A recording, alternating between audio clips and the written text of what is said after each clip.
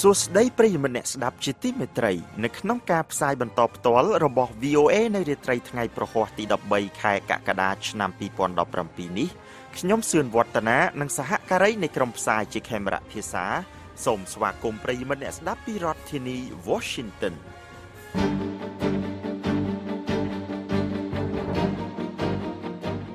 ជាកិច្ចចាប់ផ្ដើមលោកឈឹមសុមេតនឹងជួនដើមរឿងព័ត៌មានសំខាន់នៅរាត្រីនេះដោយជំរុញការផ្ដល់អធិភាពដល់ប្រទេសអាមេរិកប្រធានាធិបតីសហរដ្ឋអាមេរិក Donald Trump ស្វាស្វែងឲ្យមានទស្សនៈដូចគ្នាជាមួយនឹងប្រទេសបារាំង Trump និយាយថា Putin ចង់ឲ្យលោកស្រី Hillary Clinton កាន់តំណែងកំពូលក្នុងសេដ្ឋវិមានវិទ្យុ Sputnik របស់វិមានកម្លាំងផ្សាយព័ត៌មានជំរឿសក្នុងរដ្ឋធានី Washington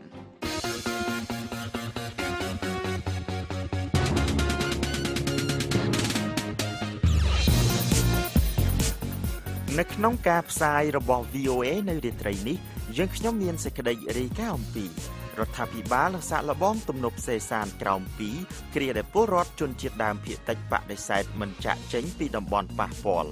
កញ្ញាជឿនស្រីមុំជនជាតិដើមពូនងនិងជាតំណាងសហគមន៍ភូមិក្បាលរមាសបានប្រាប់ VOA ថាទី1យើងសូមពន្យាពេលរយៈពេល1ខែដើម្បីជញ្ជូនសម្ភារៈក៏ដូចជាធ្វើយ៉ាងម៉េចសូមឲ្យរដ្ឋាភិបាលក៏ដូចជាក្រុមហ៊ុនដោះស្រាយនៅកន្លែងមួយដែលសមស្របនឹងកិច្ចសន្ទនាតាមទូរស័ព្ទរវាងខ្ញុំបាទជាមួយលោកពូចរិស័យនៃ VOA ដែលកំពុងយកព័ត៌មាននៅរដ្ឋ Colorado ស្ដីអំពីការជួបជុំគ្នានៅជំរំមរតកសម្រាប់កម្ពុជា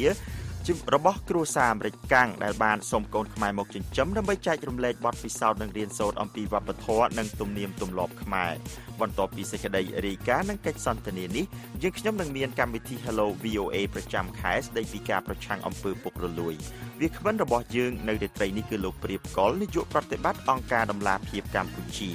លោកព្រាបកុលនឹងពិភាក្សាអំពីអំពើពុករលួយក្នុងវិស័យនយោបាយថាតើកម្ពុជាដើរទៅផ្លូវណាលោកអ្នកនាងនឹងបានស្ដាប់សេចក្តីរាយការណ៍នឹងកម្មវិធី Hello VOA នេះក្រោយព័ត៌មានអន្តរជាតិដែលផ្សាយផ្ទាល់ដោយលោកឈឹមសុមេតសូមអញ្ជើញលោកសុមេតបាទអរគុណប្រធានាធិបតីសហរដ្ឋអាមេរិក Donald Trump បានធ្វើដំណើរទៅដល់ប្រទេសបារាំងនៅថ្ងៃប្រហ័សនេះដើម្បីចូលរួមក្នុងការប្រារព្ធទិវាបាស្ទីដែលនឹងមានក្រុមធានអាមេរិកនិងបារាំងដើរក្នុងក្បួនព្យុហយាត្រាជាមួយគ្នានៅថ្ងៃសុក្រស្អែកតាមមហាវិថី Champs-Élysées ដល់ល្បីល្បាញក្នុងទីក្រុងប៉ារីសដំណើរទស្សនកិច្ចពីថ្ងៃនេះអាចជាការសម្រាកពីការពិនិត្យវិจัยដោយបណ្ដាញផ្សាយព័ត៌មានអំពីការចោទប្រកាន់ថាមានការតាក់ទងរវាងយុទ្ធនាការឃោសនាបោះឆ្នោតប្រធានាធិបតីរបស់ត្រឹមជាមួយប្រទេសរុស្ស៊ីក៏ប៉ុន្តែគេរំពឹងថាប្រធានាធិបតីអាមេរិករូបនេះនឹងប្រឈមនឹងសំណួរថែមទៀតនៅក្នុងសន្និសីទកសែតមួយក្នុងទីក្រុងប៉ារីសនៅយប់ថ្ងៃប្រហ័សនេះតាក់ទិននឹងជំនួបមួយកាលពីឆ្នាំទៅមិញរវាងកូនប្រុសគាត់ឈ្មោះ Donald Trump Jr. និងមេធាវីរុស្ស៊ីម្នាក់Donald Trump Jr. បានលាតត្រដាង email ដើម្បីបង្ហាញថាគាត់មានជំនឿថាជំនួបនោះគឺដើម្បីពិភាក្សាអំពីលទ្ធភាពនៃព័ត៌មានមិនល្អប្រឆាំងនឹងការឃោសនាបោះឆ្នោតរបស់លោកស្រី Hillary Clinton បេក្ខជនប្រធានាធិបតីសហរដ្ឋអាមេរិកខាងគណៈបកប្រជាធិបតេយ្យនៅមុនការប្រារព្ធពិធីដ៏អធិកធមនេះប្រធានាធិបតីសហរដ្ឋអាមេរិកត្រឹមនឹងខិតខំព្យាយាមរកឲ្យមានការយល់ឃើញដូចគ្នាអំពីបញ្ហានានាដូចជាបញ្ហាប្រទេសសេរីនិងការប្រឆាំងនឹងភេរវកម្មជាដើមនៅក្នុងទំនាក់ទំនងរអាក់រអួលជាមួយលោកEmmanuel Macron ប្រធានាធិបតីថ្មីវ័យក្មេងនៃប្រទេសបារាំងគោលបំណងរបស់ត្រឹមគឺចង់បង្ហាញថារដ្ឋបាលគាត់នៅតែតាក់ទងជាមួយពួកសម្ព័ន្ធមិត្តអឺរ៉ុបជាយូរយារមកហើយទាំងនោះ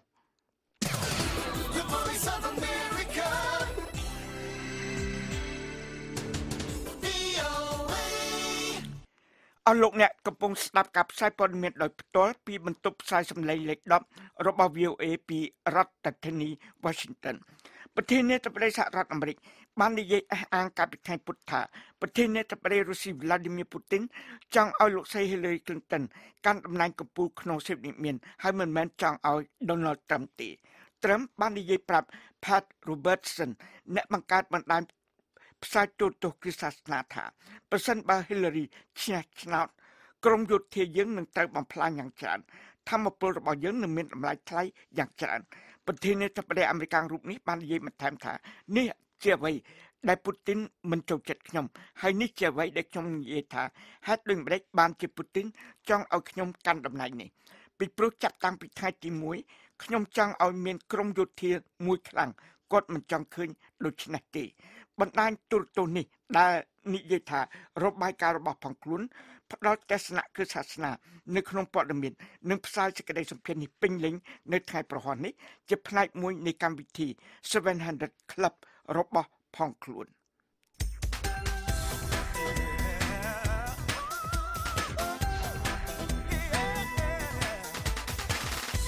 Direct from Washington, the voice of America, VOA.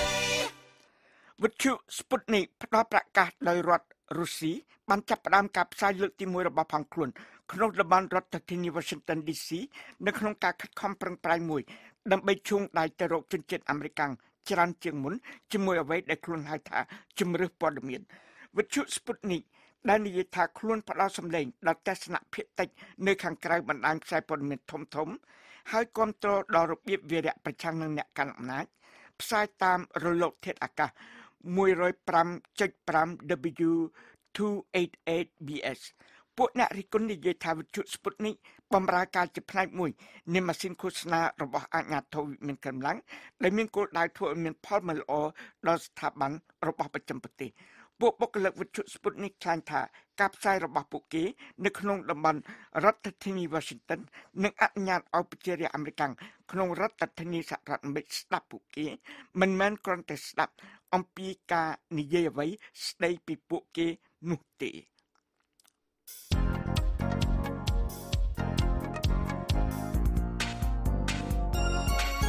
VOA រដ្ឋមន្ត្រីការបរទេសសហរដ្ឋអាមេរិកលោក Rex Tillerson ធ្វើដំណើរទៅកាន់រាជធានី Doha ប្រទេសកាតាជាថ្មីម្ដងទៀតនៅថ្ងៃប្រហ័ននេះដើម្បីជួបជាមួយប្រជាអេមៀននៃប្រទេសកាតាគឺប្រជា Sheikh bin Hamad bin Thani ក្នុងគោលបំណងដោះស្រាយភាពជាប់គាំងការទូតរវាងប្រទេសកាតានិងប្រទេសអារ៉ាប់ចំនួន4ដូចជាប្រទេសអារ៉ាប៊ីសាអូឌីត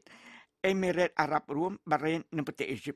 ក្រុមប្រទេសអារ៉ាប់ទាំង4ដែលដឹកនាំដោយប្រទេសអារ៉ាប៊ីសាអូឌីតនេះបានចោទប្រកាន់ប្រទេសកាតាថាបានគ្រប់គ្រងភេរវកម្មនិងបានទាមទារឲ្យរដ្ឋាភិបាលក្រុងដូហាធ្វើតាមចំណុចចំនួន13បន្ទាប់ពីបានផ្ដាច់ចំណងតាក់ទងការទូតជាមួយប្រទេសកាតាកាលពីដើមខែមិថុនាមកប្រទេសកាតាបានបញ្ជាក់ថាខ្លួនមានឆន្ទៈក្នុងការចរចាក៏ប៉ុន្តែនឹងមិនលះបង់អធិបតេយ្យភាពរបស់ផងខ្លួនទេ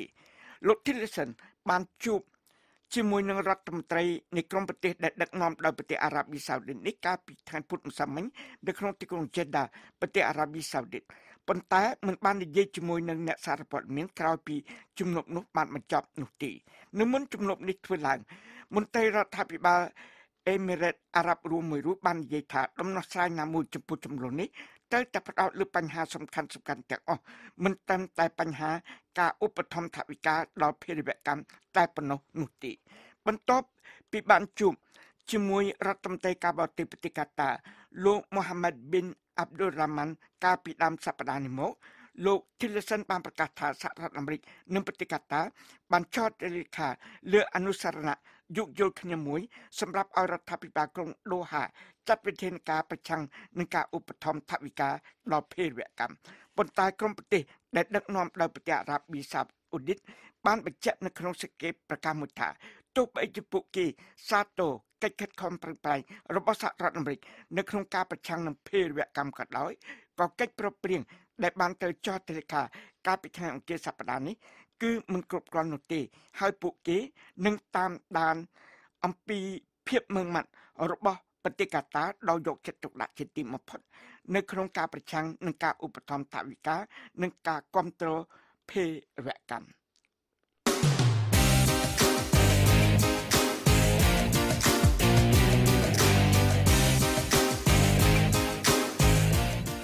ជាបន្តទៅទៀតនេះ VOA មានសេចក្តីរាយការណ៍អំពី រដ្ឋាភិបាលនឹងសាក់លបងទំនប់សេសានក្រោម2គ្រាដែលពលរដ្ឋជនជាតិដើមភាគតិចបដិសេធមិនចាក់ចេញពីតំបន់ប៉ះពាល់នឹងកិច្ចសន្ទនាតាមទូរស័ព្ទរបស់ខ្ញុំបាទជាមួយលោកពូចរិស័យនៃ VOA ដែលកំពុងយកព័ត៌មាននៅរដ្ឋ Colorado ស្ដីពីការជួបជុំគ្នានៅជំរំមរតកសម្រាប់កម្ពុជារបស់គ្រួសារអាមេរិកកាំងដែលសូមកូនខ្មែរមកចិញ្ចឹមដើម្បីចែករំលែកបទពិសោធន៍និងរៀនសូត្រអំពីវប្បធម៌និងទំនៀមទម្លាប់ខ្មែរបន្ទាប់ពីសេចក្តីរាយការណ៍នៃកិច្ចសន្ទនានេះយើងខ្ញុំនឹងមានកម្មវិធី Hello VOA ប្រចាំខែស្ដីពីការប្រឆាំងអំពើពុករលួយវាគ្មិនរបស់យើងនៅរាត្រីនេះគឺលោកព្រាបកុលនាយកប្រតិបត្តិអង្គការដំឡាភិបកម្ពុជាលោកព្រាបកុលនឹងពិភាក្សាអំពីអំពើពុករលួយក្នុងវិស័យនយោបាយតើកម្ពុជាដើរទៅផ្លូវណាដូច្នេះបើសិនជាលោកអ្នកនាងចង់ចូលរួមសួរជាសំណួរនៅក្នុងកម្មវិធី Hello VOA នេះសូមទូរស័ព្ទមកយើងខ្ញុំតាមរយៈលេខ012 51 51 94ហើយលោកអ្នកក៏អាចសរសេរសំណួររបស់លោកអ្នកបាននៅលើទំព័រ Facebook ដែលមានអាសយដ្ឋាន facebook.com/voa ខ្មែរ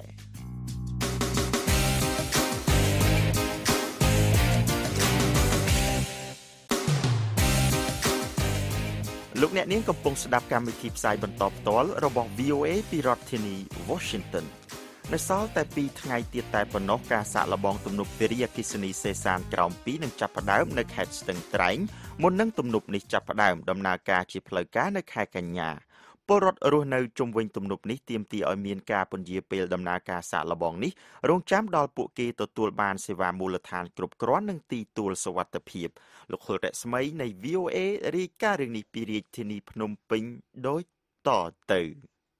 ក្រុមតំណាងពលរដ្ឋជនជាតិដើមភាគតិចរស់នៅក្នុងខេត្តស្ទឹងត្រែងទទូចសូមឲ្យរដ្ឋាភិបាលនិងក្រុមហ៊ុនអភិវឌ្ឍទំនប់វារីអគ្គិសនីសេសានក្រោម2ពន្យាពេលប្រតិបត្តិការសាកល្បងតួបៀនទី1ដែលក្រុងនឹងធ្វើឡើងនៅថ្ងៃទី15ខែកក្កដាខាងមុខនេះតាមការសាកល្បងនេះក្រុមហ៊ុននឹងបិទទ្វារទឹកទី1ដើម្បីដំណើរការតួបៀនទី1របស់ទំនប់វារីអគ្គិសនីសេសានក្រោម2ដែលអាចនឹងបង្កការជន់លិចក្នុងតំបន់ទំនប់វារីអគ្គិសនីនេះបើតាមការបញ្ជាក់របស់តំណាងសហគមន៍នានាក្នុងសន្និសីទសារព័ត៌មានស្ដីពីគម្រោងនៃការសាកល្បងទំនប់ដែលធ្វើឡើងនៅថ្ងៃប្រហ័សនេះកញ្ញាជឿនស្រីមុំជនជាតិដើមពូនងនិងជាតំណាងសហគមន៍ភូមិក្បាលរមាសបានស្នើសុំរដ្ឋាភិបាលនិងក្រុមហ៊ុនម្ចាស់ទំនប់សេសានក្រោម2ទុកពេលឲ្យពលរដ្ឋម្ចាស់ស្រុករយៈពេល1ខែទៀតក្នុងការរុះរើសម្ភារៈនិងស្នើមានការស្រង់ទិន្នន័យនៃទ្រព្យសម្បត្តិរបស់គ្រួសារនីមួយៗជាលក្ខណៈសហគមន៍ប្រកបដោយតម្លាភាពទី1យើងសូមពន្យាពេលរយៈពេល1ខែដើម្បីជញ្ជូនសម្ភារៈក៏ដូចជា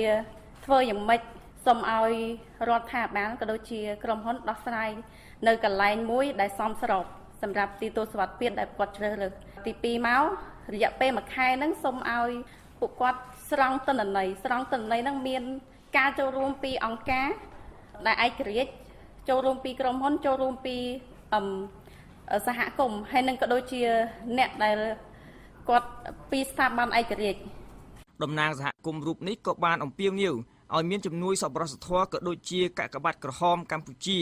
ផ្ដល់សម្ភារៈផ្សេងដូចជាធុងទឹកនិងថ្នាំពេទ្យដើម្បីជួយដល់ការរុះរើសម្ភារៈទៅកាន់ទីទួលសុវត្ថិភាពផងដែរតាមទិន្នន័យផ្ដល់ដោយវេទិកានៃអង្គការមិនមែនរដ្ឋាភិបាលស្ដីពីកម្ពុជាហៅកាត់ថាអង្គការ NGO Forum មានសហគមន៍ចំនួន2គឺសហគមន៍ភូមិស្រែគោនិងសហគមន៍ភូមិក្បាលរមាសមិនព្រមចាក់ចេញពីភូមិឋានដើមរបស់ខ្លួនទៅកាន់ទីតាំងថ្មីប្រជាពលរដ្ឋដែលរងផលប៉ះពាល់ពីទំនប់សេសានក្រោម2ក្នុងភូមិចំនួន2នោះគឺមានចំនួន700នាក់ដែលស្មើនឹង180គ្រួសាររស់នៅក្នុងផ្ទះចំនួន140ខ្នងផ្ទះលោកដួងពៅអភិបាលរងខេត្តស្ទឹងត្រែងថ្លែងប្រាប់ VOA នៅថ្ងៃប្រហ័សនេះថាអាជ្ញាធរមិនបានត្រៀមជួយសម្រួលប្រជាពលរដ្ឋដែលមិនព្រមចាក់ចេញពីលំនៅឋានចាស់ឲ្យទៅជ្រកលើទីទួលសុវត្ថិភាពណានោះទេដោយសារតែរដ្ឋាភិបាលនិងក្រុមហ៊ុនបានរៀបចំលំនៅឋានថ្មីដែលមានដីស្រែនិងដីដែលត្រូវប្រើទៅតាមទំនៀមទម្លាប់ចាស់របស់ពលរដ្ឋលោកបញ្ជាក់បន្ថែមថាគ្មានការពន្យាពេលនៃការសាកល្បងបិទទ្វារទឹកទី1នៃទំនប់សេសាននេះទេយើងអត់បានរៀបចំទេព្រោះអាហ្នឹងយើងបានរៀបចំទីតាំងថ្មីទៅភូមិថ្មីមានដីមានផ្ទះសម្បែងមានដីកសិកម្មជូនគាត់អស់ហើយអាហ្នឹងរឿងរបស់គាត់ពេលដែលគាត់ទៅនៅកាន់ទីទួលសុវត្ថិភាពពេលទឹកលិចហ្នឹងអាហ្នឹងជាជំរឿរបស់គាត់ទេយើងអត់បានរៀបចំសម្រាប់ការបញ្ជាគាត់ទៅទីទួលទេប៉ុន្តែទោះបីយ៉ាងណាក៏អាជ្ញាធរខេត្តต้องត្រួតពិនិត្យការរុះរើលំនៅឋានរបស់គាត់នៅពេលទឹកលិច លោកអភិបាលរងខេត្តបន្តថាយើងនឹងសម្របសម្រួលថាឲ្យគាត់នៅម្ដងសន្នយ៉ាងម៉េចឬក៏ត្រូវយល់អនុលោមតាមគាត់ក្នុងការទៅរកទីតាំងថ្មីនៅទីទួលសុវត្ថិភាពហ្នឹង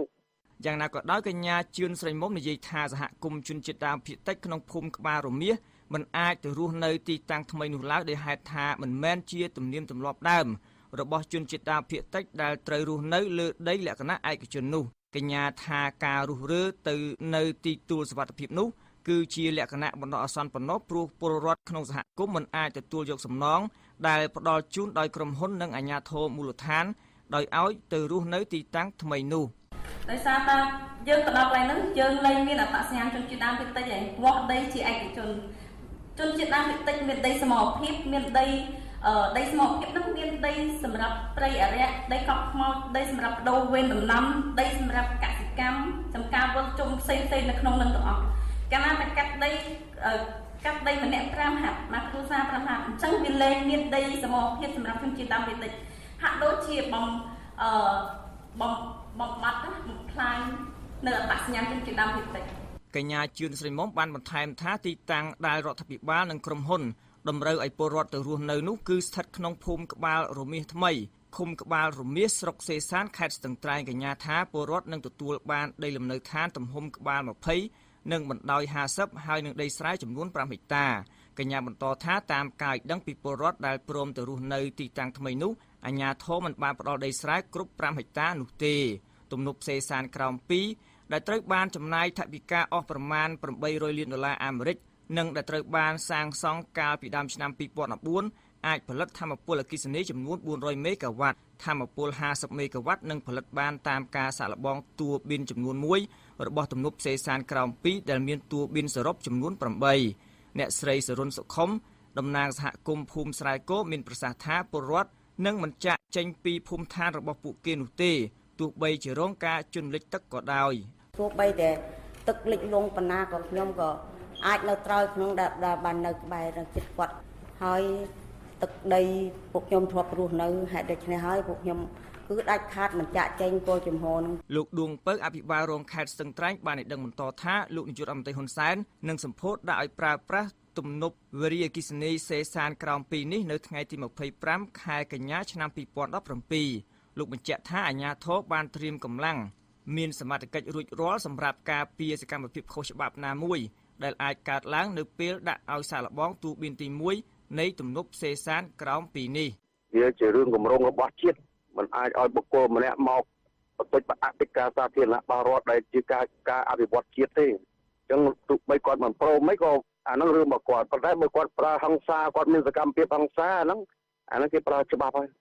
ប៉ុន្តែលោកដាំសំណាងតំណាងពលរដ្ឋសហគមន៍ភូមិក្បាលរមៀសម្នាក់ទៀតថ្លែងថាពលរដ្ឋសហគមន៍នឹងបន្តរស់នៅថែរក្សាទឹកដីដូនតា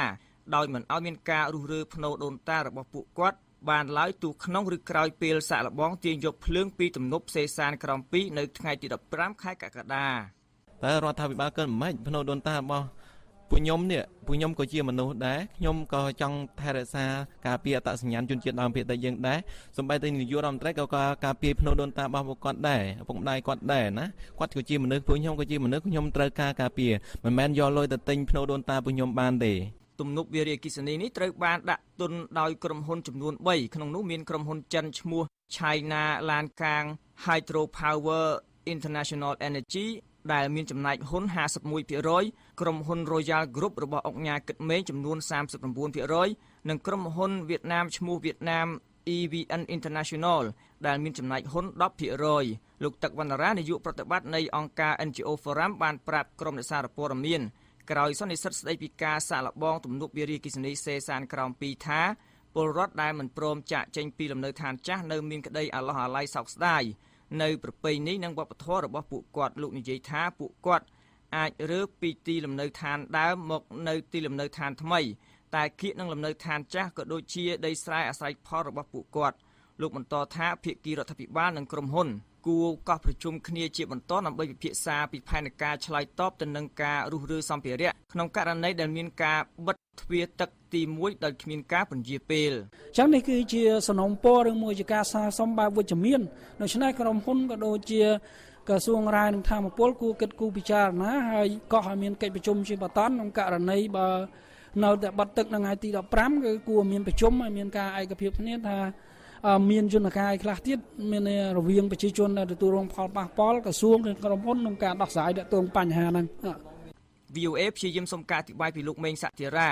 អ្នកនាំពាក្យក្រសួងរាយនឹងធម្មពលតែនៅមិនអាចតាក់ទងបានទេនៅថ្ងៃប្រហ័សនេះក្រុមតំណាងពលរដ្ឋសហគមន៍ក្នុងភូមិស្រែគោនិងក្បាលរមាសបានទទូចសុំឲ្យមានការអភិវឌ្ឍនៅតំបន់ទីទួលសុវត្ថិភាពដែលពួកគាត់គ្រោងទៅតាំងទីលំនៅបណ្ដោះអាសន្នពួកគេថាទីតាំងថ្មីឆ្ងាយពីដីដូនតាហើយអាចធ្វើឲ្យមានការកែប្រែរបៀបរបបរស់នៅតាមទំនៀមទម្លាប់ចាស់ដែលរួមមានការបាត់បង់ដីសមូហភាពនិងដីអារក្សជាដើមពួកគេបន្តថាការដាក់ឲ្យដំណើរការទំនប់សេសានក្រោម2និងបំបត្តិចោលទាំងស្រុងនៅការរកផលនេសាទដែលធ្លាប់មានពីដើមមកអ្នកជំនាញខាងបរិស្ថានលើកឡើងថារដ្ឋាភិបាលគួរធ្វើការអភិវឌ្ឍដែលអាចឲ្យពលរដ្ឋរស់បានជាជាងធ្វើការអភិវឌ្ឍដែលប៉ះពាល់ដល់អាយុជីវិតនិងជីវភាពរស់នៅរបស់ពលរដ្ឋនៅតាមសហគមន៍ជុំវិញទំនប់សេសានក្រោម2នេះរាយការណ៍ពីរាជធានីភ្នំពេញខ្ញុំហុលរស្មី VOA ជារៀងរាល់ឆ្នាំតាំងពីឆ្នាំ2002មកគ្រួសារអាមេរិកកាំងដែលបានសុំកូនខ្មែរពីប្រទេសកម្ពុជាមកចិញ្ចឹម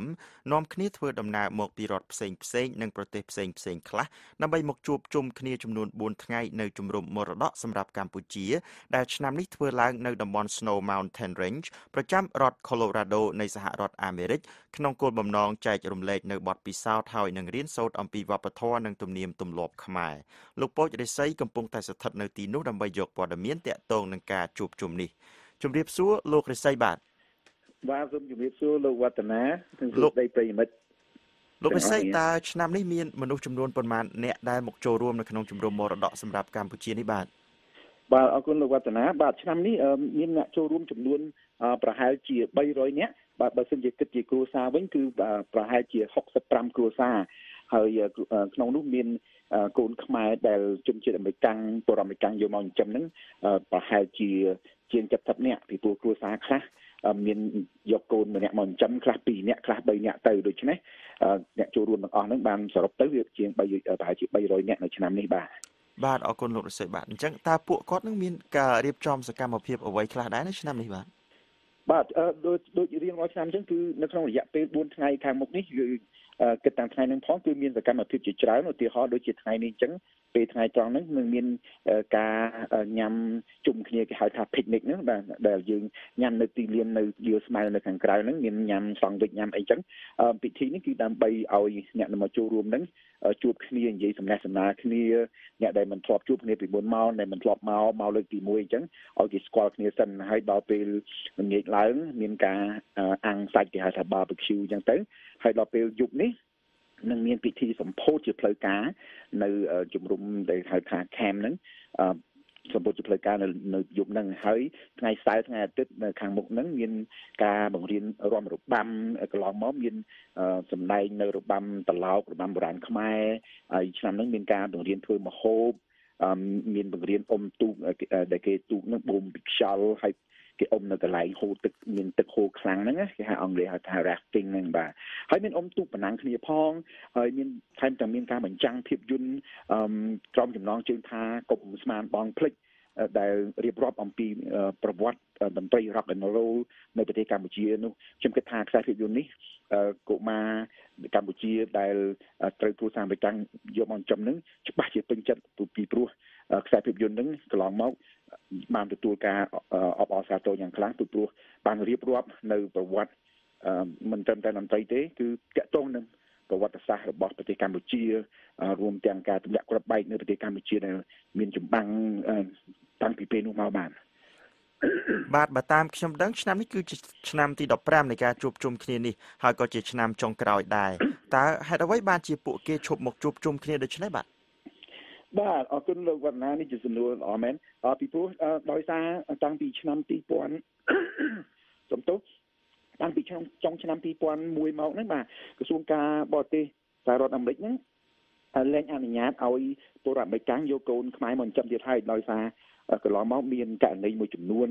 តែអ្នកកសែតបានរកឃើញហើយបានរាយការណ៍នោះគឺការជួញដូរកុមារដែលថាមានការយកកុមារដែលឪពុកម្ដាយរបស់គាត់នឹងនៅរស់នៅឡើយមិនមែនជាកុមារកំព្រាពិតប្រាកដទេ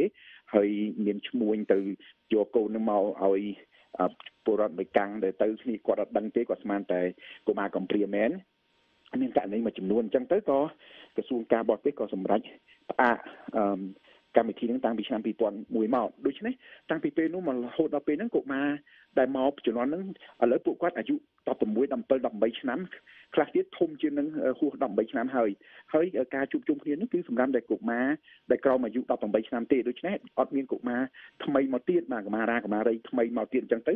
ក៏គេសម្រេចបញ្ចប់ហើយពីព្រោះអស់មានកូនក្មេងមកជាបន្តនោះបាទអរគុណលោករិស័យបាទយើងនៅសល់ពេល20វិនាទីទៀតបាទតើលោករិស័យនឹងមានគម្រោងផ្សាយតាម Facebook Live ដើម្បីឲ្យប្រិយមិត្ត VOA យើងបានឃើញផ្ទាល់នៅកម្មវិធីផ្សេងដែរទេបាទ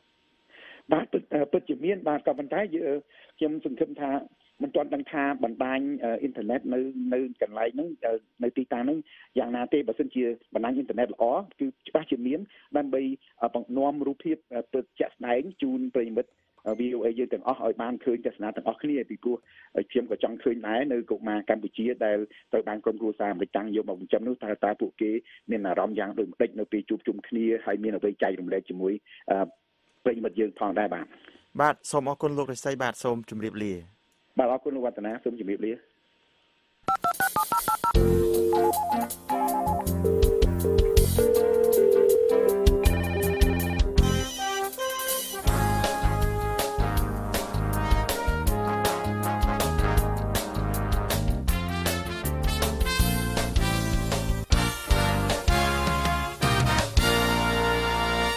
អស់លោកអ្នកនាងជាទីមេត្រីតទៅទៀតនេះជាកម្មវិធី Hello VOA ប្រចាំខែស្ដីពីការប្រឆាំងអំពើពុករលួយវាគ្មិនរបស់យើងនៅរាត្រីនេះគឺលោកព្រាបកុលនាយកប្រតិបត្តិអង្គការដំឡាភិបកម្ពុជាលោកព្រាបកុលនឹងពិភាក្សាអំពីអំពើពុករលួយក្នុងវិស័យនយោបាយតើកម្ពុជាដើរទៅផ្លូវណាហើយក្រោយពីកម្មវិធី Hello VOA នេះលោកឈឹមសុមេតនឹងជួនព័ត៌មានអន្តរជាតិបញ្ចប់ឥឡូវនេះខ្ញុំបាទសូមជូនកម្មវិធីនេះទៅលោកម៉ែនកឹមសេងដែលជាអ្នកសម្របសម្រួលនៅក្នុងកម្មវិធី Hello VOA នៅរាត្រីនេះសូមអញ្ជើញលោកកឹមសេងបាទសូមអរគុណលោកវឌ្ឍនាអរលោកអ្នកស្ដាប់អំពើពុករលួយនយោបាយគឺជាការប្រើប្រាស់អំណាចដោយមន្ត្រីរដ្ឋាភិបាលក្នុងការទទួលបានផលប្រយោជន៍ផ្ទាល់ខ្លួនដោយខុសច្បាប់ហើយអំពើខុសច្បាប់របស់អ្នកកាន់អំណាចដែលអាចចាត់ទុកថាចូលក្នុងប្រភេទអំពើពុករលួយនយោបាយគឺស្ដែងឡើងតាមរយៈការយកអំណាចទូនាទីផ្លូវការដើម្បីរកផលចំណេញទាំងនេះអង្គការដំឡាភិបអន្តរជាតិបានវិតម្លៃកាលពីឆ្នាំ2013ថាគណបកនយោបាយនៅក្នុងប្រទេសកម្ពុជាពុករលួយបំផុតឬក៏ពុករលួយខ្លាំងបាទពុករលួយខ្លាំងដូច្នេះក្នុងកម្មវិធីពិភាក្សា Hello VOA ស្ដីពីការប្រឆាំងនឹងអំពើពុករលួយដែលមានវាគ្មិនជាប្រចាំគឺលោកព្រាបកុលដែលជានាយកប្រតិបត្តិនៃអង្គការដំឡាភិបកម្ពុជាយើងផ្ដោតលើអំពើពុករលួយក្នុងវិស័យនយោបាយថាតើកម្ពុជាដើរទៅផ្លូវណានៅពេលខាងមុខទៀតនេះបាទសូមលោកអ្នកចូលរួមសួរសំណួរតាមទូរស័ព្ទឬក៏ Facebook ក៏បានដែរជាបឋមសូមជម្រាបសួរលោកព្រាបកុលបាទសូមជម្រាបសួរលោកកឹមសេងសូមជម្រាបសួរប្រិយមិត្តអ្នកស្ដាប់ទាំងអស់ផងដែរបាទអរលោកអ្នកស្ដាប់ការពិតកម្មវិធីនេះគឺលោកសៃមនីជាអ្នកសម្របសម្រួលជាមួយនឹងលោកព្រាបកុលប៉ុន្តែដោយសារលោកសៃមនីរវល់ខ្ញុំក៏យកកម្មវិធីនេះជំនួសបាទមួយកម្មវិធីនេះសិនបន្តិចបាទលោកព្រាបកុលគណៈបកនយោបាយនៅក្នុងប្រទេសកម្ពុជានេះបើតាមផ្អែកតាមរបាយការណ៍របស់អង្គការតម្លាភាពអន្តរជាតិហ្នឹងថាឆ្នាំ2013ហ្នឹងគឺមានលក្ខណៈថាពុករលួយខ្លាំងបាទដូច្នេះតើមកដល់ពេលនេះ3ឆ្នាំជិត4ឆ្នាំទៅហើយតើការយល់ដឹងឬក៏សភាពការពាក់ព័ន្ធនឹងបញ្ហានេះមានការកើនឡើងឬក៏ប្រសើរយ៉ាងម៉េចទេបាទសូមអរគុណលោកកឹមសេងបាទជាការពិតការសិក្សាមួយដែលបានធ្វើនៅឆ្នាំ2013គឺបានបង្ហាញថានៅប្រទេសកម្ពុជាគណៈបកនយោបាយមានបញ្ហាអំពើពុករលួយគួរសមដែរហើយប្រព័ន្ធសុចរិតភាពការពារអំពើពុករលួយនឹងនៅទាន់ខ្សោយនៅឡើយបើសិនជាយើងមើលទៅលើមូលដ្ឋានគ្រឹះឬក៏គោលការណ៍ច្បាប់ដូចជាការអនុវត្តជាក់ស្ដែងនៅក្នុងការសិក្សាការវិតម្លៃនឹងបាទ មកដល់ពេលនេះយើងមិនទាន់បានធ្វើការសិក្សាឡើងវិញដើម្បីយើងប្រៀបធៀបទៅតាមលក្ខណៈបច្ចេកទេសក្នុងការសិក្សាឲ្យបានវិសាលភាពពេញលេញទេគ្រាន់តែយើងអាចធ្វើការសង្កេតជាទូទៅយើងឃើញមានការប្រែប្រួលខ្លះយើងឃើញមានការប្រែប្រួលដូចជាមានចំណាត់ការក៏ដូចជាមានកំណែទម្រង់ការផ្លាស់ប្ដូរមន្ត្រីបកការដូរតួនាទីហើយនឹងវិធានការផ្ទៃក្នុងក៏ដូចជាគោលនយោបាយរបស់គណៈបកនយោបាយដែលបដោតខ្លាំងជាងមុនទៅលើបញ្ហាអំពើពុករលួយរួមទាំងសារនយោបាយការដាក់វិធានការកែតម្រង់ឬក៏មានចំណាត់ការផ្សេងៗដែលយើងអាចមើលឃើញថាក្នុងគោលបំណងកាត់បន្ថយឬក៏ដោះស្រាយបញ្ហាពុករលួយតែវាមានចំណុចមួយដែលមានការកាត់ឡើងតកតងទៅនឹងបញ្ហាគណៈបកនយោបាយហ្នឹងគឺពីដើមឡើយហ្នឹងมันមានច្បាប់គណៈបកនយោបាយมันមានចែងអំពីមាត្រាដែលតកតងនឹងការរំលាយគណៈបកទេលើកលែងតែគណៈបកហ្នឹងគាត់គេហៅថាអស់លុយតែម្ដងឬក៏ខ្សែធនតែម្ដងអាហ្នឹងគឺប្រកាសរំលាយបកតែម្ដងប៉ុន្តែការវិវត្តមួយជំហានគឺនៅពេលថ្មីនេះមានការវិសោធនកម្មច្បាប់គណៈបកនយោបាយដែលអាចមានទៅដល់ការព្យួរផ្អាកសកម្មភាពឬក៏អាចថាឈានដល់ការរំលាយបកអញ្ចឹងការវិវត្តវាមានទាំងការវិវត្តទៅមុខដែលយើងឃើញថាមានភាពល្អប្រសើរហើយក៏មានការវិវត្តចម្រូងចម្រាសទាក់ទងនឹងច្បាប់ដែលមតិទូទៅភាគច្រើនមើលឃើញថាវាអាចប៉ះពាល់ទៅដល់គណៈបកនយោបាយមួយចំនួនដែរបាទសូមអរគុណច្រើនលោកនិយាយទៅដល់ពីការធ្វើច្បាប់ថ្មីនិងធ្វើវិសោធនកម្មពីរដងជាប់គ្នាហ្នឹងតាក់ទងជាមួយនឹងការព្យួរឬអសកម្មភាពឬក៏ការរំលាយគណៈបកប៉ុន្តែខ្ញុំអត់ឃើញមានចំណុចនេះមួយបើសិនជាមានការចន្លោះយ៉ាងម៉េចសូមលោកជួយឲ្យយោបល់ផងគឺការចូលវិភាគទានទៅឲ្យគណៈបកនយោបាយហ្នឹងគឺដូចជាមិនទាន់ឃើញមានចែងនៅឡើយទេហើយក៏មិនទាន់បានបង្ហាញឲ្យសាធារណជនដឹងថាតើគណៈបកនឹងពេលឃោសនាគាត់ចំណាយប្រមាណគាត់ទទួលបានធនធានពីខាងណាឧទាហរណ៍ដូចជាយើងមើលក្រោយពីការបោះឆ្នោតឃុំសង្កាត់ឆ្នាំ2017នេះខ្ញុំឃើញខាងអង្គគេថាក្រុមមួយហៅថាបន្ទប់ស្ថានភាពហ្នឹងគឺបានគ្រាន់តែធ្វើការប៉ាន់ស្មានទេថាគណៈបកនេះចំណាយប៉ុណ្ណេះគណៈបកនោះចំណាយប៉ុណ្ណោះយើងមិនចង់និយាយទៅដល់ពីវិធីសាស្ត្រក្នុងការប្រើរបស់គាត់ទេប៉ុន្តែអ្វីដែលខ្ញុំចង់និយាយហ្នឹងគឺមានការជំទាស់ពីគណៈបកនេះថាមិនត្រឹមត្រូវនឹងដោយសារតែវាគ្មានអ្វីដែលជាការដែលបង្ហាញឲ្យសាធារណជនដឹងបើនៅសហរដ្ឋអាមេរិកនេះវិញគណៈបកណាទទួលបេក្ខជនណាទទួលបានប្រមាណគឺតម្លាភាពនៅទីនឹងតែម្ដងតើលោកយល់យ៉ាងម៉េចដែរបាទលោកកំសែងនៅក្នុងច្បាប់នៅស្រុកខ្មែរយើងមាននិយាយតិចតួចហើយមិនច្បាស់លាស់ទៀតនិយាយតិចតួចត្រង់ថាគណៈបកនយោបាយតម្រូវឲ្យគាត់ដាក់របាយការណ៍ទៅក្រសួងមហាផ្ទៃនិងក្រសួងសេដ្ឋកិច្ចហិរញ្ញវត្ថុរៀងរាល់ឆ្នាំប៉ុន្តែការដាក់ទៅហ្នឹងគឺមិនមានការផ្សព្វផ្សាយជាសាធារណៈអីឲ្យគេដឹងហើយគណៈបកនយោបាយរៀងខ្លួនហ្នឹងក៏មិនបានបង្ហាញជាសាធារណៈតាមរូបភាពណាមួយទេហើយការអនុវត្តច្បាប់វិញទៀតគឺយើងមើលទៅហាក់ដូចជាមិនបានខ្ជាប់ខ្ជួននៅក៏មានការដាក់លក្ខខណ្ឌអីតឹងរឹងទេឧបមាថាគណៈបកនយោបាយណាមួយមិនបានដាក់របាយការណ៍ទាន់ពេលគឺពិន័យជាប្រាក់$750វាដូចជាស្រាលពេកហើយអញ្ចឹងទៅมันមានប្រសិទ្ធភាពទេហើយយើងមិនទាន់មានច្បាប់ស្ដីអំពីគេហៅថាគ្រប់គ្រងថវិកានៃការឃោសនាឬក៏ចំណូលចំណាយបកនយោបាយទេនេះគឺជាចំណុចខ្វះខាតមួយដែលប្រទេសយើងគួរតែនាំគ្នាគិតពិចារណាដើម្បីរៀបចំតាក់តែងច្បាប់និងអនុម័តច្បាប់ស្ដីអំពីហិរញ្ញវត្ថុគណៈបកនយោបាយនិងច្បាប់ទាក់ទងនឹងការគ្រប់គ្រងថវិកាសម្រាប់ការឃោសនាបោះឆ្នោតអានឹងបានវាគ្រប់នៅក្នុងច្បាប់ដែលសំខាន់ទាក់ទងនឹងគណៈបកនយោបាយបាទអរលោកអ្នកស្ដាប់វាគ្មិនដែលកំពុងតែធ្វើការបកស្រាយនេះគឺលោកព្រៀបកុលបាទ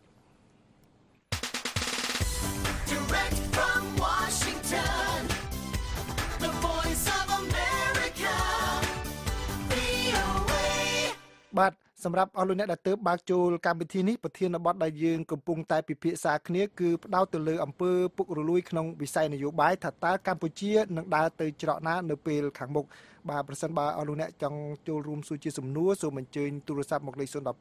51 51 94ឬក៏សួរតាម Facebook ក៏បានដែរនៅពេលនេះសូមអនុញ្ញាតពីលោកព្រៀបកុលទទួលអ្នកស្ដាប់ម្នាក់គឺលោកហាក់លោកអញ្ជើញមកពីខាងប៉ោយប៉ែតបាទលោកហាក់លោកកំពុងចូលក្នុងកម្មវិធី Hello VOA ហើយបាទបាទជំរាបសួរបងអីព្រៀបកុលហើយនឹងជំរាបសួរបាទជំរាបសួរបងអីខាង VOA បាទជំរាបសួរបាទសូមអញ្ជើញមានយោបល់ខ្លីឬក៏សួរជាសំណួរបាទសូមអញ្ជើញលោកហាក់ហើយខ្ញុំមានយោបល់មួយគិតថាសូមមួយនាទីលោកណាបាទហើយនៅស្រុកខ្មែរយើងហ្នឹងវាមានស្ថាប័នប្រឆាំងអំពើពុករលួយមានក៏ប៉ុន្តែគ្រាន់តែថាការប្រឆាំងអំពើពុករលួយនេះវាគ្មានប្រសិទ្ធភាពហើយបើយើងនិយាយអំពីបញ្ហាពុករលួយយើងតែងតែលើកយកទៅនិយាយទាំងអស់គ្នាប៉ុន្តែនិយាយមិនកើតបើមន្ត្រីជួរធំអ្នកដែលមានអំណាចហ្នឹងថ្នាក់លើហ្នឹងវាពុករលួយខ្លាំងជាងថ្នាក់ក្រោមទៀតដល់អញ្ចឹងមិននិយាយឲ្យរឿងបញ្ហាហ្នឹងគេហៅថាបកទីហ្នឹងវាខ្លាំងពេកវាអំពើពុករលួយហ្នឹងដល់ពេលវាពិបាកពេកទៅវានេះពេកទៅប្រជាពលរដ្ឋហ្នឹងជាអ្នកដែលរងគ្រោះនេះប៉ុន្តែបើសិនជាចង់ឲ្យថាស្អាតស្អំនៅអំពើពុករលួយត្រូវតែបោះសម្អាតពីមន្ត្រីធំខាងលើនោះមកហ្នឹងបានវាបញ្ចប់នៅអំពើពុករលួយហ្នឹងវាមិនមានប៉ុន្តែខ្ញុំសង្ឃឹមថាឆ្នាំ2018ឬមួយក៏ពីពេលនេះទៅខ្ញុំប្រហែលជាអ្នកដែលប្រព្រឹត្តនៅអំពើពុករលួយនោះប្រហែលជាមិនជិះសេះប្រឡែងដៃទៀតទេខ្ញុំមានជំនួសប៉ុណ្ណេះបងអរគុណបាទសូមអរគុណបាទលោកព្រៀបកុលការពិតនេះជាទស្សនៈរបស់លោកហាក់ទេហើយបូកលីឡំជាមួយនឹងការចាប់ប្រកាន់ខ្លះដែលមិនបានបង្ហាញផតតាំងទេប៉ុន្តែអ្វីដែលចុងក្រោយដែលលោកមានប្រសាសន៍ដែលខ្ញុំចាប់អារម្មណ៍នោះគឺកុំឲ្យជីសេះលែងដៃទៀតតើធ្វើយ៉ាងម៉េចដើម្បីកុំឲ្យអ្នកទាំងអស់នោះជីសេះលែងដៃបានលោកព្រៀបកុលបានកុំឲ្យជីសេះលែងដៃគឺមានន័យថាប្រជាពលរដ្ឋខ្មែរយើងត្រូវคลายខ្លួនជាប្រជាពលរដ្ឋសកម្មបាទសកម្មយ៉ាងម៉េចគឺថាត្រូវឃ្លាំមើលត្រូវផ្ដល់នៅសម្លេងទៅប្រាប់គាត់ត្រូវសម្លឹងមើលគាត់ពេលខ្លះត្រូវសម្លក់មើលគាត់ហើយត្រូវឲ្យគាត់ដឹងថាបើសិនជាគាត់ធ្វើអ្វីដែលមិនសមស្របមិនត្រឹមត្រូវទេយើងមិនពេញចិត្តទេហើយយើងទាមទារឲ្យគាត់មានការកែតម្រូវហើយនៅក្នុងប្រទេសកម្ពុជាយើងឃើញថាមានការវិវត្តគួរឲ្យកត់សម្គាល់ដែរបើប្រៀបធៀបពីឆ្នាំ2007 2008នៅពេលដែលមិនទាន់មានសកម្មភាពក្នុងការប្រឆាំងអំពើពុករលួយដែលកក្រឹកកក្រែងគឺពលរដ្ឋខ្មែរយើងហ្នឹងគឺ2ភាគ3មានន័យថាប្រហែលជា 70% ហ្នឹងគាត់មិនបានចាត់ទុកអំពើពុករលួយហ្នឹងថាជាបញ្ហាផងបាទពេលនោះឯងអ្នកនយោបាយអ្នកដឹកនាំឬក៏មន្ត្រីសាធារណៈហ្នឹងគាត់ជិះសេះលេខដៃណាប៉ុន្តែឥឡូវនេះមកដល់2013 2014រហូត2017នេះយើងឃើញពលរដ្ឋចាប់ផ្ដើមតាមដានរឿងបញ្ហាពុករលួយហ្នឹងចាប់ផ្ដើមនិយាយចាប់ផ្ដើមហ៊ានសួរនាំចាប់ផ្ដើមរាយការណ៍ហើយមន្ត្រីក៏គាត់ចាប់ផ្ដើមមានការប្រុងប្រយ័ត្នដែរគាត់លែងពុករលួយដោយតម្លាភាពដូចមុនណាពុករលួយដោយតម្លាភាពហ្នឹងគឺពុករលួយលើតុហ្មងពុករលួយដោយចំហហ្មងប៉ុន្តែឥឡូវនេះគាត់ពុករលួយលួចលាក់ឲ្យភ័យទៀតបាទអញ្ចឹងយើងឃើញថាវាមានការវិវត្តដោយសារតែពលរដ្ឋហ្នឹងគាត់លែងបដោយលែងឲ្យប្រព្រឹត្តដោយងាយទៀតហើយអញ្ចឹងការផ្លាស់ប្ដូរវាមានទៅតាមលំដាប់អញ្ចឹងហើយខ្ញុំចង់ឃើញការចូលរួមប្រជាពលរដ្ឋហ្នឹងកាន់តែខ្លាំងក្លាកាន់តែសកម្មថែមទៀតគឺកុំចាំបាច់រងចាំបោះសម្អាតពីលើចុះក្រោមហ្នឹងពេលខ្លះគឺពីក្រោមឡើងលើផងពីលើចុះក្រោមផងយើងមើលគ្រប់កម្រិតទាំងអស់ដើម្បីនាំគ្នាចូលរួមកាត់បន្ថយអំពើពុករលួយបាទលោកបញ្ជាក់មុននេះបន្តិចពីកង្វះខាតនៅតែច្បាប់ដែលតាក់ទងជាមួយនឹងការវិភាគទានគណៈបកនយោបាយនិងចំណាយហ្នឹងបាទដោយសារកង្វះអញ្ចឹងហើយតើយើងអាចដឹងទេថាគណៈបកប្រជាជនកម្ពុជាជាគណៈបកកណ្ដាលអំណាចហ្នឹងគាត់បានប្រើប្រាស់នៅធនធានរបស់រដ្ឋហ្នឹងសម្រាប់សកម្មភាពគណៈបករបស់គាត់ឬទេបាទព្រោះយើងដឹងថាគណៈបកប្រឆាំងមិនមានលទ្ធភាពអីព្រោះมันមានការកាន់អំណាចកាន់អីឬក៏មានការប្រើប្រាស់ធនធានរបស់រដ្ឋចុះដោយឡែកគណៈបកកាន់អំណាចវិញនៅក្នុងពេលកន្លងមកលោកសង្កេតឃើញយ៉ាងម៉េចបាទនៅក្នុងច្បាប់បោះឆ្នោតគឺមានមាត្រាដែលគេនិយាយអំពីការហាមឃាត់គណៈបកនយោបាយប្រើប្រាស់ទ្រព្យសម្បត្តិរដ្ឋដើម្បីបម្រើការឃោសនាឬក៏សកម្មភាពគណៈបកនយោបាយ គឺច្បាប់បោះឆ្នោតនឹងបានហាមឃាត់ឬក៏មានការទប់ស្កាត់ដែរប៉ុន្តែបើសិនជាយើងមើលការអនុវត្តជាក់ស្ដែងមិនទាន់មានប្រសិទ្ធភាពពេញលេញនៅឡើយទេហើយការរំលោភច្បាប់យើងសង្កេតមើលជាទូទៅយើងឃើញថាមានកើតមាននៅក្នុងចំណុចដែលយើងបាននិយាយមិញហ្នឹងហើយមាននិយាយទៅគណៈបកដែលមានលទ្ធភាពក្នុងការប្រើប្រាស់ធនធានរបស់រដ្ឋឬក៏ធនធានឬក៏ទ្រព្យសម្បត្តិរដ្ឋហ្នឹងគឺអ្នកដែលគាត់នៅក្នុងការកាន់អំណាចហ្នឹងជារឿងធម្មតាទេក៏ប៉ុន្តែនៅក្នុងជួរនៃគណៈបកក្រៅរដ្ឋាភិបាលឬក៏គណៈបកយើងហៅថាភាសាមួយទៀតហៅថាគណៈបកប្រឆាំងក៏គាត់ពេលខ្លះក៏គាត់មានការប្រើប្រាស់របស់រដ្ឋដែរប៉ុន្តែនៅក្នុងកម្រិតតិចជាងបាទឧទាហរណ៍ដូចជា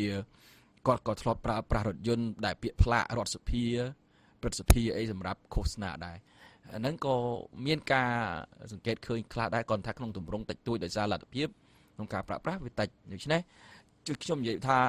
ការដែលអនុវត្តច្បាប់ហ្នឹងគឺនៅមានកម្រិតមិនទាន់មានប្រសិទ្ធភាពពេញលេញនៅឡើយទេប៉ុន្តែមានច្បាប់ហ្នឹងចែងនៅក្នុងច្បាប់ស្តីពីការរៀបចំការបោះឆ្នោតដែរបាទ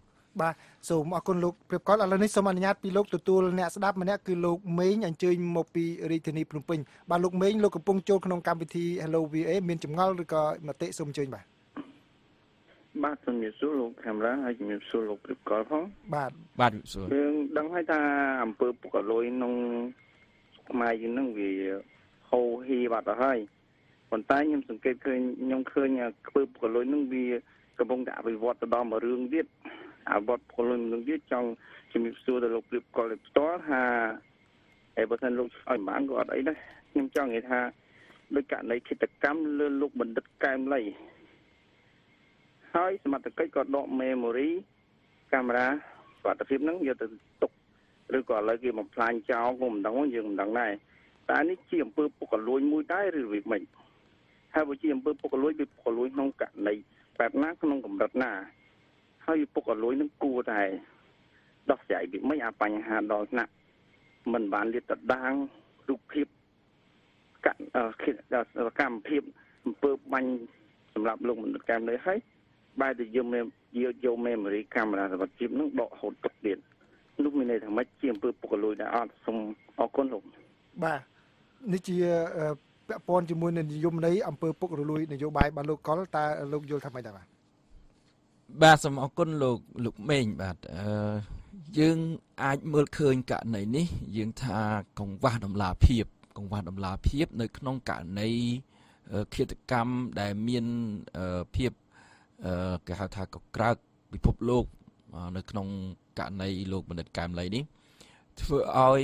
ប្រជាពលរដ្ឋយើងមានការមិនអស់ចិត្តធ្វើឲ្យមហាជនជាទូទៅមានសំណួរមានចម្ងល់ទៅលើប្រព័ន្ធយុត្តិធម៌ទៅលើការអនុវត្តច្បាប់និងសមត្ថកិច្ចនៅក្នុងស្រុកខ្មែរយើងអញ្ចឹងយើងអាចនិយាយបានថាវាជារឿងអកុសលមួយ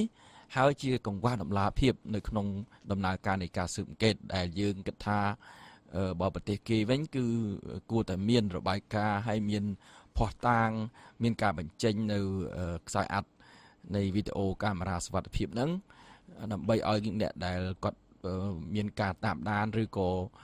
ក្រុមគ្រួសារនៃសពឬក៏មហាជនដែលគ្រប់គ្រងលោកបណ្ឌិតកែមលីនឹងបានអស់ចិត្តនៅក្នុងការរកយុត្តិធម៌ដូច្នេះបញ្ហាគឺនៅត្រង់កន្លែងកង្វះដំណាភាពនឹងធ្វើឲ្យមានការប៉ះពាល់ដល់ការជឿទុកចិត្តទៅលើ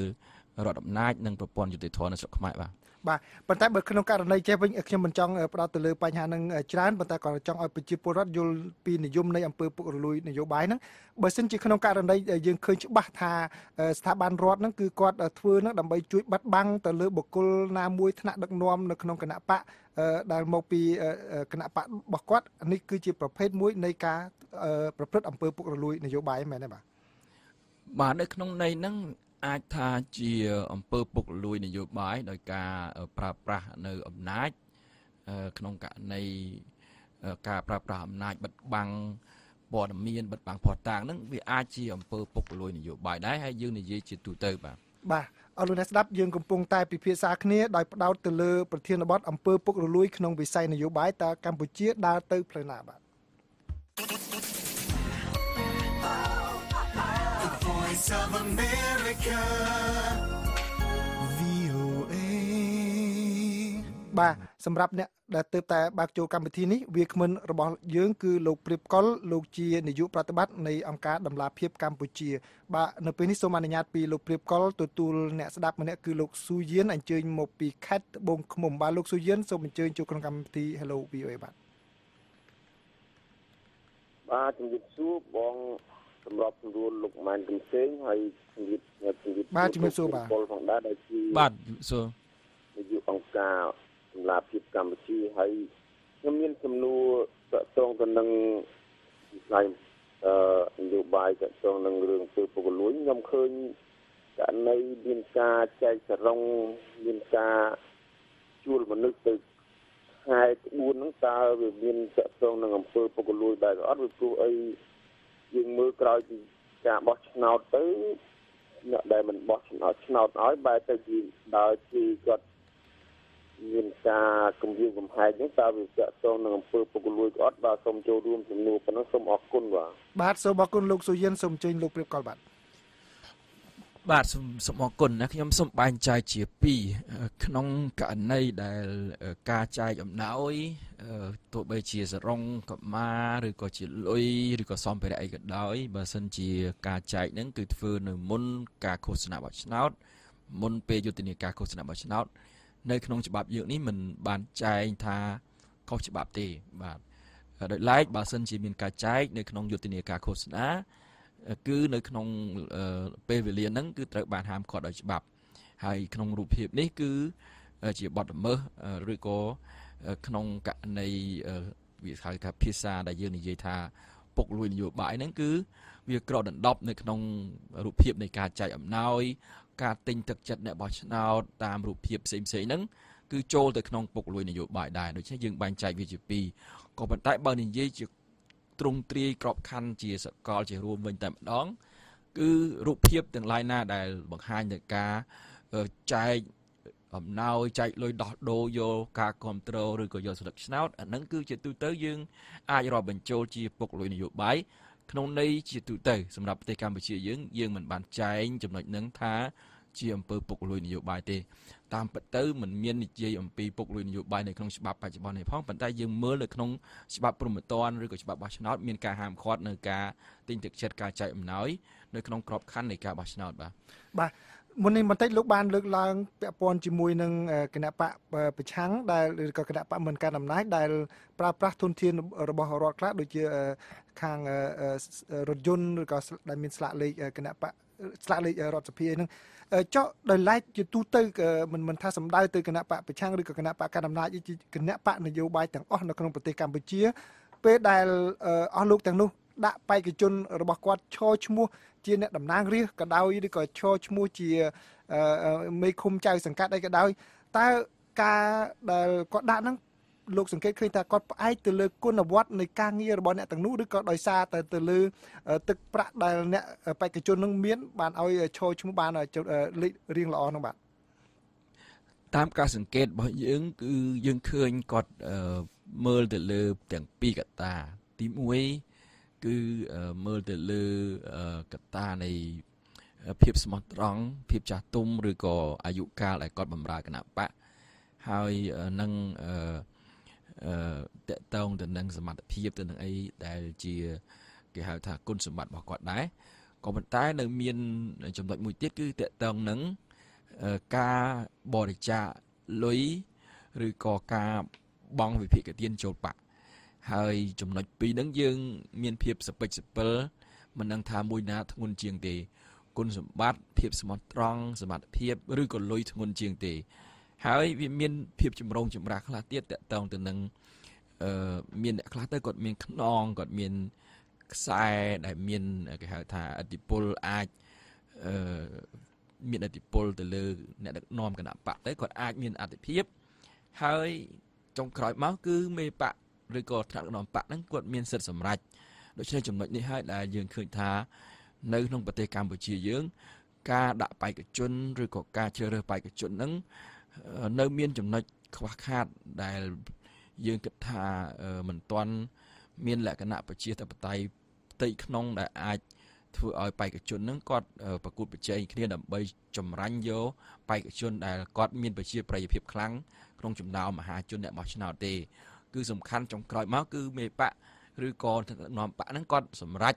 ហើយការសម្រេចហ្នឹងគឺអាចនឹងលំអៀងទៅលើទឹកប្រាក់ដែលគាត់បង់វិភាគទានជូនបកឬក៏អាចនឹងមានកត្តាអធិពលនៃសាច់ញាតិមួយចំនួនដែលអាចកើតមានទាំងអស់នេះគឺវាមិនមានច្បាប់ណាចែងក៏ប៉ុន្តែយើងចង់ឃើញគណៈបកនយោបាយគាត់មានគោលការណ៍ផ្ទៃក្នុងដែលអាចការពារកុំឲ្យមានបញ្ហាបកពួកនិយមបញ្ហាទំនាស់ផលប្រយោជន៍និងអំពើពុករលួយនៅក្នុងបករបស់គាត់បាទតើកម្ពុជាđãដល់ដំណាក់កាលនេះហើយឬនៅគឺទូយកថាបេក្ខជនខអញ្ចឹងគាត់មានស្នាដៃគាត់មានប្រជាប្រិយភាពហើយគាត់បញ្ចុះបញ្ចូលបកគាត់ឲ្យបានឬក៏បកគាត់ដាក់គាត់មកលេខរៀងលើដែលអាចមានលទ្ធភាពនៅក្នុងការជាប់ឆ្នោតហើយគាត់ខិតខំស្វែងរកថវិកាជំនួយសម្រាប់ធ្វើការឃោសនាពីមហាជនទៅវិញពីអ្នកឧបត្ថម្ភលុយពីខាងក្រៅពីព្រោះតាមធម្មតាយើងដឹងហើយជាពិសេសនៅក្នុងគណៈបកដែលមិនកាន់អំណាចដែលខ្វះខាតធនធានច្រើនយើងត្រូវការធនធានថវិកាខ្លះដើម្បីធ្វើការឃោសនាដែលជាមិនផុតពីឲ្យអតិភិបទៅលើអ្នកដែលមានធនធាននឹងទេបាទចាំបើសិនជាយើងឲ្យគាត់ធ្វើការរៃអង្គាសវិញហើយ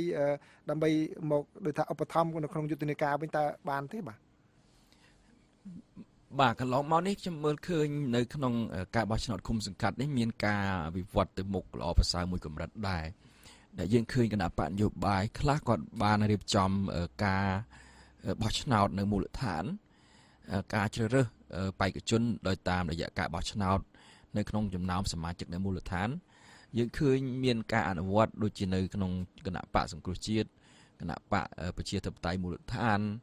ហើយក្នុងគណៈបកប្រជាជនក៏មានការរៀបចំខ្លះនៅក្នុងការចម្រាញ់បេក្ខជនដែរអញ្ចឹងបើប្រៀបធៀបពីមុនមកគឺល្អប្រសើរមួយកម្រិតក៏ប៉ុន្តែថ្នាក់ជាតិយើងនៅឃើញចំណុចខ្វះខាតនៅបេក្ខជនបោះឆ្នោតតំណាងរាស្ត្រគឺមិនទាន់ឃើញមានយន្តការបោះឆ្នោតជ្រើសរើសបេក្ខជនទេអាហ្នឹងគឺជាចំណុចខុសគ្នាហើយយើងចង់ឃើញការអនុវត្តបែបហ្នឹងដើម្បីឲ្យមានការប្រគល់ប្រជែងយើងចាប់ពេលមួយនាទីលោកបញ្ចប់ដោយអ្វីទៅដែលជាអនុសាសន៍បើសិនជាលោកមានបាទសូមចេញបាទដោយសារពេលវេលាខ្លីយើងសូមនិយាយពីអនុសាសន៍ទី1ដើម្បីដោះស្រាយបញ្ហាពុករលួយនៅក្នុងគណៈបកនយោបាយគឺយើងត្រូវមានច្បាប់គេហៅថាច្បាប់ដែលគ្របដណ្ដប់ហិរញ្ញវត្ថុមកគណៈបកនិងការគ្របដណ្ដប់នៅហិរញ្ញវត្ថុសម្រាប់ការឃោសនារបស់គណៈបកនយោបាយនឹងទី1គឺច្បាប់នឹងអាចជួយទប់ស្កាត់ភាពមិនប្រក្រតីនឹងបញ្ហាពុករលួយទី2គណៈបកនយោបាយត្រូវមានគេហៅថាលទ្ធិប្រជាធិបតេយ្យផ្ទៃក្នុង internal democracy នឹងមានការជ្រើសរើសបេក្ខជនជ្រើសរើស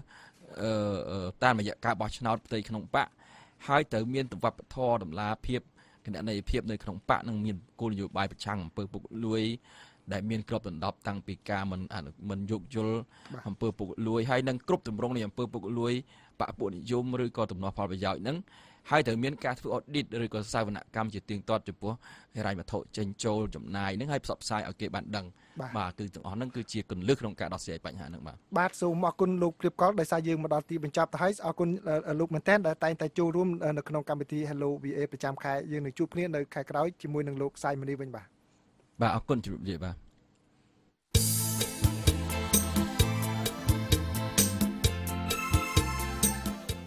លោកអ្នកនាងជាទីមេត្រីនៅក្នុងការផ្សាយរបស់ VOA នៅព្រឹកស្អែកនេះពីម៉ោង5ដល់ម៉ោង 5:30 នាទីសូមលោកអ្នកនាងរងចាំស្ដាប់សេចក្តីរាយការណ៍ព័ត៌មានថ្មីៗពីប្រទេសកម្ពុជាពីតំបន់អាស៊ីនិងពីជុំវិញពិភពលោក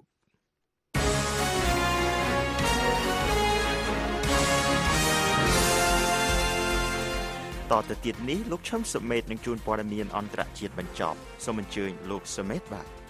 អរគុណលោក Mitch McConnell មេដឹកនាំក្រុមភាគច្រើនក្នុងព្រឹទ្ធសភាសហរដ្ឋអាមេរិកគ្រោងនឹងលាតត្រដាងសេចក្តីព្រាងច្បាប់ខាងការថែរក្សាសុខភាពដែលបានត្រូវសាររើដើម្បីឲ្យពួកសហជីវិកខាងគណៈបកសាធារណរដ្ឋនឹងនៅថ្ងៃប្រហោះនេះនៅពេលលោកជំរុញឲ្យបានសម្រេចគោលដៅខាងនីតិបញ្ញត្តិកំពូលមួយសម្រាប់គណៈបកសាធារណរដ្ឋនិងប្រធានាធិបតី Donald Trump កាលពីខែមុនលោក McConnell បានដកផែនការមួយនៅក្រៅមានការច្បាស់លាស់ថាគ្មានការគ្រប់គ្រងគ្រប់គ្រាន់ដល់សេចក្តីព្រាងច្បាប់នេះនៅក្នុងព្រឹទ្ធសភាសហរដ្ឋ អាមេរិកដឹកនាំដោយពួកសាធារណរដ្ឋនៅក្នុងសប្តាហ៍នេះត្រឹមបានបញ្ចេញយោបល់ដោយឥតសំចៃក្នុងការជំរុញពួកសាធារណរដ្ឋក្នុងព្រឹទ្ធសភាសហរដ្ឋអាមេរិកឲ្យបញ្ចប់ការងារអំពីការថែរក្សាសុខភាពនៅមុនពួកគេយកវិស្សមកាលប្រចាំឆ្នាំក្នុងខែសីហាខាងមុខនេះអត្ថាធិប្បាយថ្មីបំផុតរបស់ត្រឹមមានឡើងកាលពីថ្ងៃពុធនៅក្នុងសេចក្តីសម្ភាសន៍មួយជាមួយបណ្ដាញទូរទស្សន៍គ្រឹះសាសនាដោយគាត់បាននិយាយថាគាត់នឹងខឹងសម្បាខ្លាំងណាស់ប្រសិនបើសេចក្តីព្រាងច្បាប់អំពីការថែរក្សាសុខភាពមិនបានត្រូវអនុម័តទេនោះ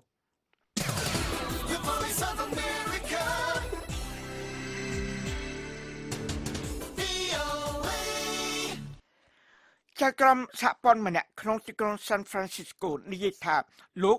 ទំនងនឹងរក្សាទុកបទបញ្ជាតុលាការពីពេលមុនរបស់លោកដែលរារាំងរដ្ឋបាលត្រឹមមិនឲ្យខ្ទប់ប្រាក់ការសហព័ន្ធត្រូវប្រគល់ទៅឲ្យអ្វីដែលហៅថាទីក្រុងជាទីជាប់កោនភាសាអង់គ្លេសហៅថា Sanctuary Cities ដែលមិនបានធ្វើកិច្ចសហប្រតិបត្តិការជាមួយការពង្រឹងច្បាប់អន្តរប្រវេសន៍សហរដ្ឋអាមេរិកកាលពីថ្ងៃទី25ខែមេសាចៅក្រម William Ockrick ទី3បានរាំងខ្ទប់ជាបណ្ដោះអាសន្ននៅបទបញ្ជារដ្ឋបាលត្រឹមដែលរារាំងមិនផ្ដល់ប្រាក់ជំនួយសហព័ន្ធដល់ក្រុងទាំងនេះជាការឆ្លើយតបនឹងបណ្ដឹងមួយដាក់ប្តឹងផ្ដល់ដោយក្រុង San Francisco និងស្រុក Santa Clara កាលពីថ្ងៃពុធមេធាវីម្នាក់របស់រដ្ឋបាលត្រឹមបានសុំឲ្យលោកពិចារណាជាថ្មីក៏ប៉ុន្តែលោក Ulrich បានមានប្រសាសន៍ថាលោកមានទំនោរខ្លាំងណាស់ក្នុងការរក្សាទុកសេចក្តីសម្រេចនេះរបស់លោកឲ្យនៅដដែល The Voice of America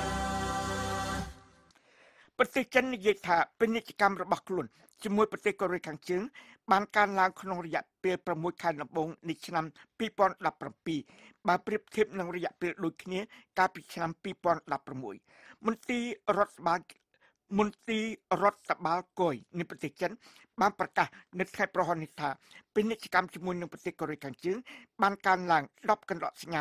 5% ដល់ចំនួន$2,500 លានពីខែមករាដល់ខែមិថុនាដោយការដឹកជញ្ជូនទំនិញចិនទៅលក់ឲ្យកូរ៉េខាងជើងបានកើនឡើងដល់29កន្លក់សញ្ញា 1% ក្នុងរយៈពេលនោះតួលេខទាំងនេះទំនងជានឹងបង្កើនការអំពាវនាវឲ្យរដ្ឋាភិបាលក្រុងប៉េកាំងដាក់គំនាបសង្កត់លើប្រទេសកូរ៉េខាងជើងដោយឲ្យចិនដាក់សម្ពាធលើរដ្ឋាភិបាលក្រុងព្យុងយ៉ាងដែលជាសម្ព័ន្ធមិត្តខាងការទូតនិងខាងសេដ្ឋកិច្ចរបស់ចិនឲ្យកាត់បន្ថយកម្មវិធីបាញ់បង្ហោះពិសោធន៍កំពុងមីស៊ីលនិងកម្មវិធីបរមាណូរបស់ផងខ្លួននាវាយាមល្បាតរបស់ជប៉ុនមួយគ្រឿងបានទៅដេញដោយនាវានេសាទត្រីប្រដាប់ដោយអាវុធមួយគ្រឿងដែលគេមានជំនឿថាជារបស់ប្រទេសកូរ៉េខាងជើងដែលបណ្ដាលឲ្យរដ្ឋាភិបាលក្រុងតូក្យូដាក់បណ្ដឹងជាផ្លូវការមួយប្រឆាំងនឹងរដ្ឋាភិបាលក្រុងព្យុងយ៉ាងលោក Yoshihide Suga អគ្គលេខាធិការគណៈរដ្ឋមន្ត្រីជប៉ុនបាននិយាយប្រាប់ពួកអ្នកកាសែតនៅថ្ងៃប្រហ័ននេះថាឧបទ្ទហេតុនេះបានកើតមានឡើងកាលពីថ្ងៃសុក្រមុននៅក្នុងតំបន់សេដ្ឋកិច្ចផ្ដាច់មុខរបស់ប្រទេសជប៉ុននៅក្នុងដែនសមុទ្រទល់មុខនឹងឆ្នេរសមុទ្រខាងជើងនៃប្រទេសជប៉ុន